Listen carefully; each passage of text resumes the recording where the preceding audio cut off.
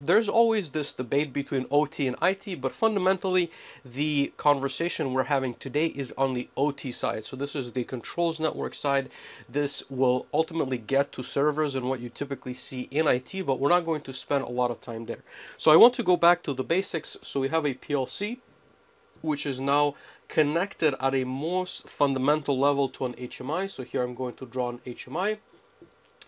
And what you see now is a need, like I said, to connect to other peripherals. So this can be achieved in a couple of different ways. So a lot of times you will see a central switch to which your devices are going to connect. So here you have I/O here on the bottom, and this is going to have another port that goes to I/O. Again, I'm assuming an Ethernet IP based network. Of course, if it's Data Highway Plus, Control Net, and Device Net, those schemes are going to be different.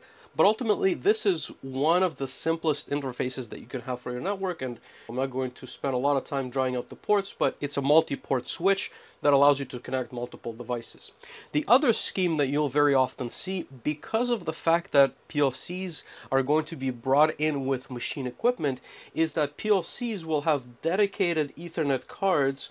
So here you can have a separate card, and again, I can give you examples and part numbers on a lot of different lines, but they will have a separate side which can either go to a switch and then accommodate I/O devices. It can accommodate drives, VFDs, or servos, but it's going to be a segmented network from your other devices. So I want to explain the two schemes in a little bit more of a detail. So when you have a standalone machine, right? So let's assume that this PLC is going to come in a standalone machine, and I'm going to actually erase this HMI for now.